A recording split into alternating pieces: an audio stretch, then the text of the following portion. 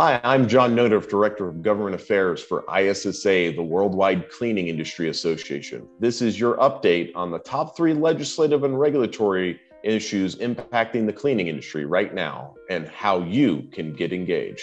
Topic 1, the employer vaccine mandate details are announced.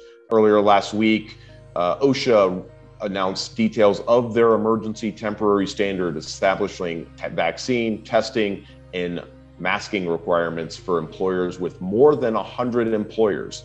This will go into effect January 4th, 2022. Your ISSA Government Affairs team has summarized the salient details of this new rule, specifically those impacting the cleaning industry, how the number is calculated for 100 employees, and other details that are important to you. There are, however, a number of lawsuits already over the mandate, including one out of Texas by a number of states that has issued a stay for the mandate. That being said, we anticipate over the next month or so that the courts will take this up and likely seen in the Supreme Court. With that being said, it is very important for businesses to be educated and start preparing in case the mandate is upheld. Stay tuned to ISSA.com for timely alerts on this and other issues. Topic 2.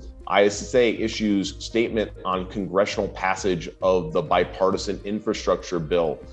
This has been a long time coming, and last week Congress passed the largest federal infrastructure package in more than a decade. A $1 trillion investment looks at investing more money in roads, bridges, internet, broadband, airports, and other parts of infrastructure. The bill will be signed into law next week by President Joe Biden. ISSA has summarized the key elements of the new law and how they could impact parts of the cleaning industry. And lastly, EPA is restoring and expanding the Safer Choice program.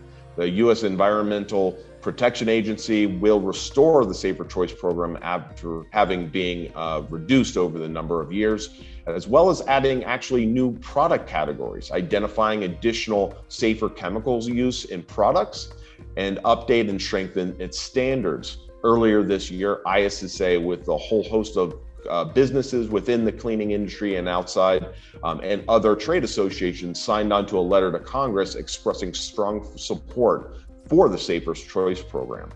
This was your Cleaning is Essential, 3 things you need to know right now for the week of November 10th. If you would like to receive ISSA's free legislative and regulatory update via e-newsletter, please go to ISSA.com/takeaction and sign up to become an advocate for clean today.